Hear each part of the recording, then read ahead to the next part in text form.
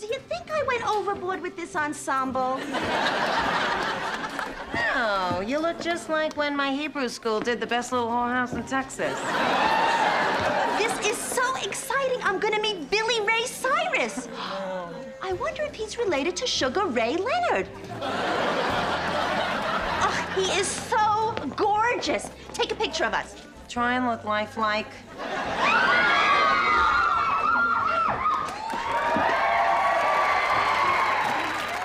There he is, there he is. Oh, he's so hot. Look at that body, those eyes. Hi, Fran. Hi. She's perfect, Billy Ray, isn't she? Oh, thank you, Mr. Cyrus. Oh, Mr. Cyrus, that sounds funny. Gee, you know, if Emily Bronte married you, her name would be Bronte Cyrus.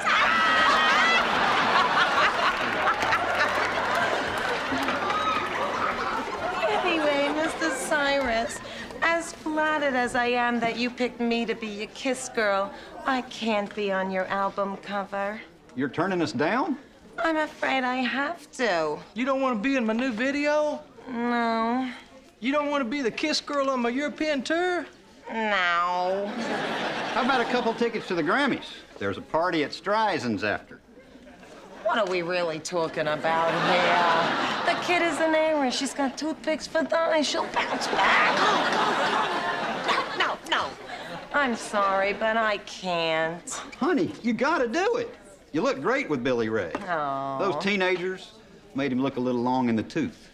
What? Fran, what my ex-manager is trying to say is kissing you will appeal to a much broader audience.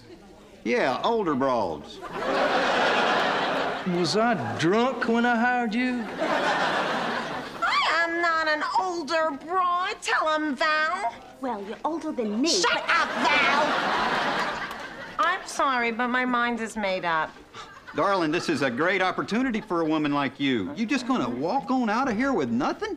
No, I'm gonna walk out knowing that I did not destroy the self-esteem of a very insecure young heiress. And that's all I need. Come on, Val. Help me carry this on the bus.